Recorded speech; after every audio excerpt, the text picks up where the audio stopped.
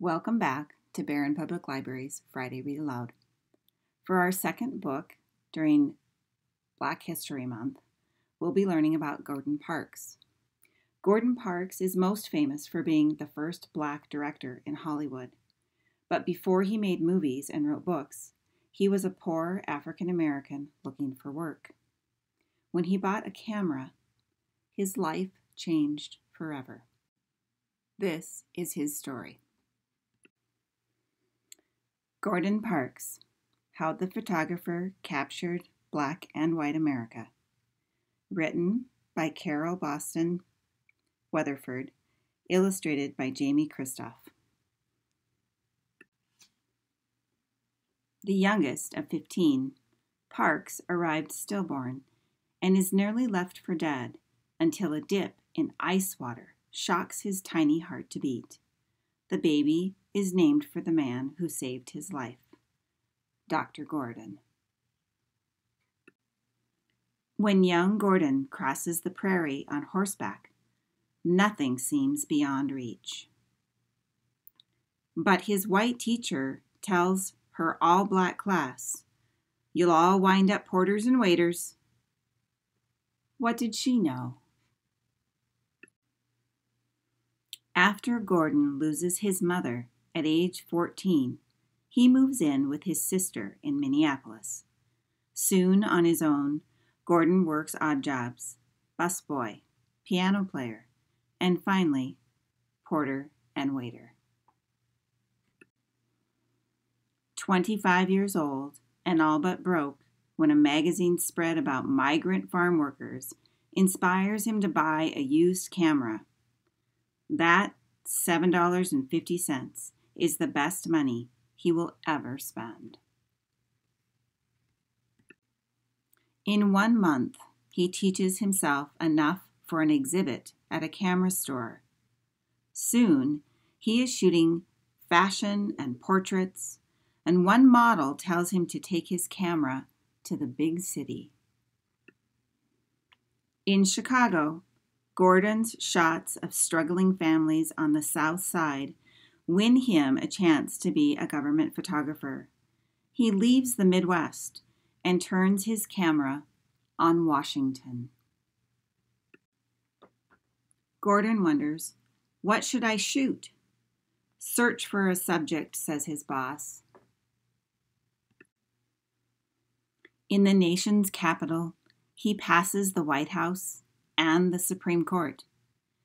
In the shadow of the Capitol, he sees Black families living in alley dwellings. He can see that Blacks have it harder than whites. He passes statues, monuments, and memorials to mighty heroes. But there are enough good photos of white men carved in marble and granite. He glimpses whites-only signs in shop windows and learns firsthand that even if there is no sign, it doesn't mean that a Black man will be served.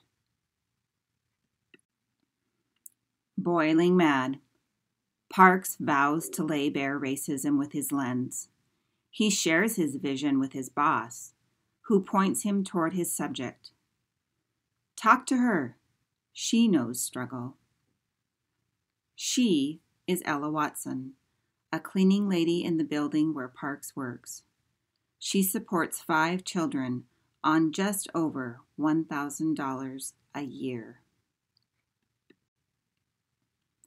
The photographer follows her for weeks, home, church, and to work at 4 a.m. After a long day, she studies the Bible with her family. Gordon takes pictures of her grandchildren too, dressing, eating, reading, playing, not yet knowing the racism that they will surely face. Over his long career, Gordon's photos will run in Vogue and Life magazines, their first Black photographer. He will write novels, make movies, compose music and poetry, and be hailed a Renaissance man. but Gordon's most famous shot will be American Gothic. In the newspaper, the photo exposed to the nation the unfairness of segregation. Standing before the flag of freedom, cleaning lady Ella Watson holds the tools of her trade and the hopes of her grandchildren. She knows all too well that the opportunities the flag symbolizes are denied her because of skin color.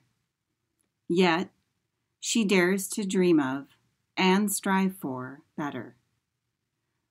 Through Gordon's lens, her struggle gained a voice. You don't have to hear her story to know her prayer. I hope this story has inspired you to learn more about Gordon Parks, or another African American who has contributed to the making of our United States. This is Mrs. Patricia. Until next time, keep reading.